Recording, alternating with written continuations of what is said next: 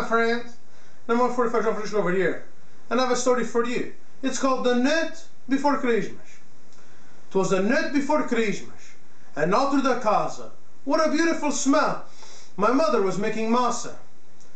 I was in the washroom, I drink too much beer. But where's Santa Claus? Where is he? Why no here?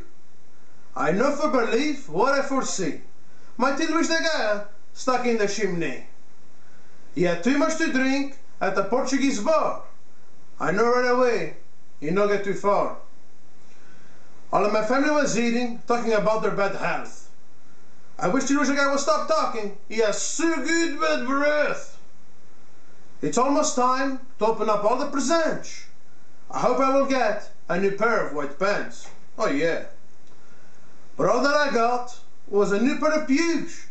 A present from my vovó. Same every year, since 1972. My parents gave an envelope, but there was no money.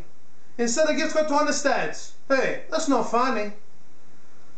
So make sure you have a wonderful holidays. Drink lots of beer, eat lots of caranguejo. And always remember that on Christmas Eve, there is nothing better than being Portuguese. Merry Christmas, Feliz Natal, from João Francisco. Oh yeah!